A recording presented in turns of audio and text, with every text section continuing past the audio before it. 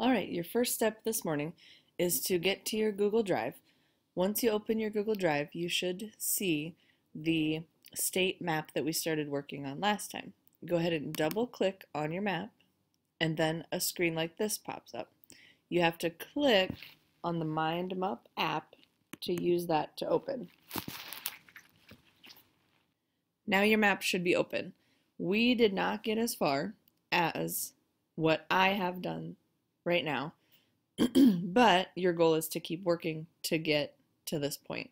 So I don't remember which bubbles we had coming out of the state, but here I have cities, outdoors, historical places, cool places, attractions and events.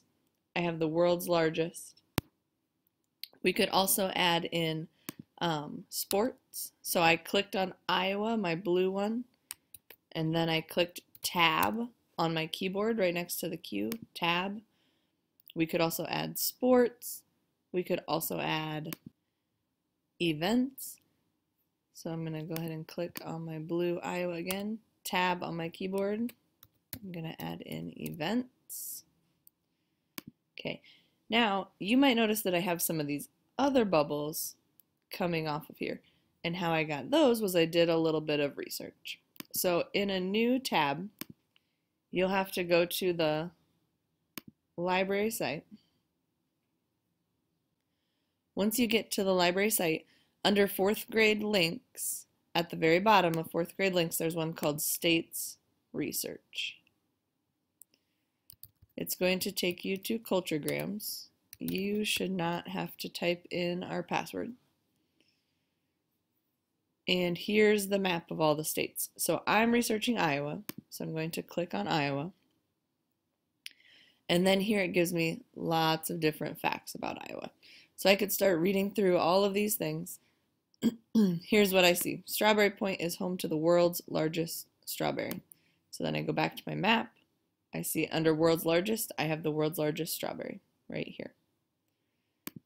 I can go back. I see Urbandale's Living History Farms displays several functioning farms from different eras of Iowa's history. So I'm going to go back to my map.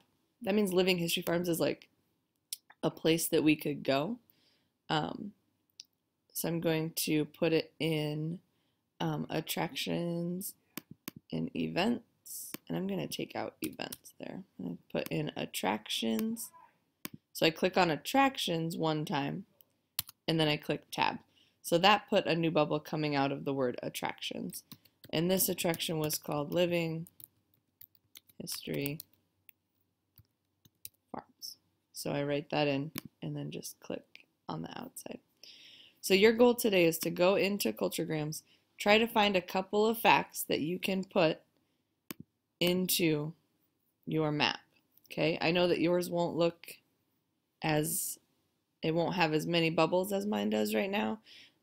But I will help you get there next time, okay? Notice that I didn't write any big, long, full sentences. I've just got quick words that tell me where things are at, okay, and what they are.